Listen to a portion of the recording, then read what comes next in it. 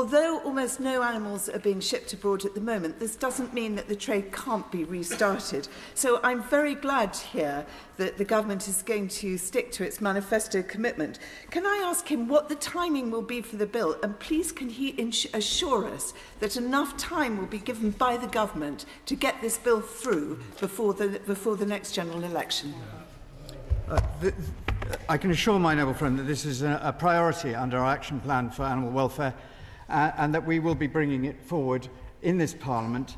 We want to make sure that, as she says, that we are stopping the infrastructure that supports this trade.